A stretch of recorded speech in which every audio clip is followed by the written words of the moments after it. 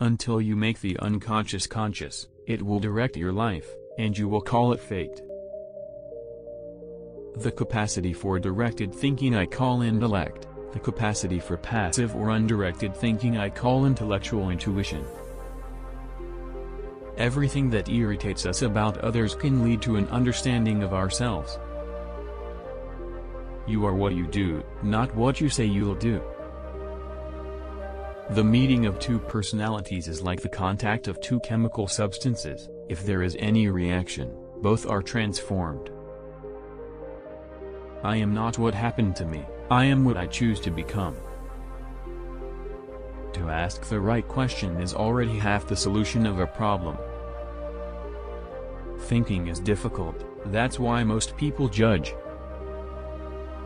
A dream that is not understood remains a mere occurrence, understood it becomes a living experience. I have always been impressed by the fact that there are a surprising number of individuals who never use their minds if they can avoid it, and an equal number who do use their minds, but in an amazingly stupid way.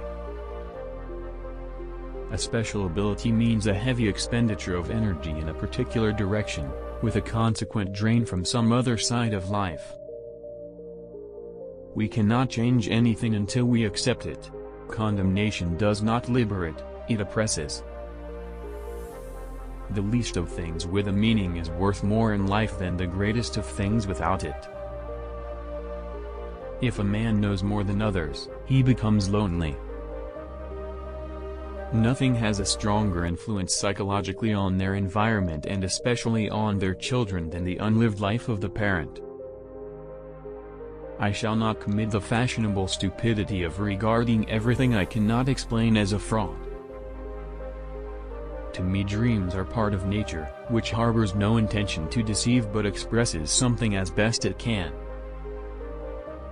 I regret many follies which sprang from my obstinacy, but without that trait I would not have reached my goal.